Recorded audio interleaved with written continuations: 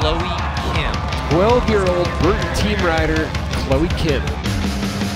My favorite memory at the US Open is probably when I was 12 and landed my first 900. Chloe Kim going absolutely massive. Look at that front side 9.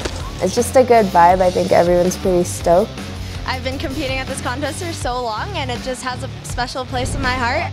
Contests are really important to me, but I think having fun is more important because if I wasn't having fun, what's the point of me being there? And Chloe Kim taking over the top spot. Watch me and all my buddies at the Burton US Open in Vail, Colorado.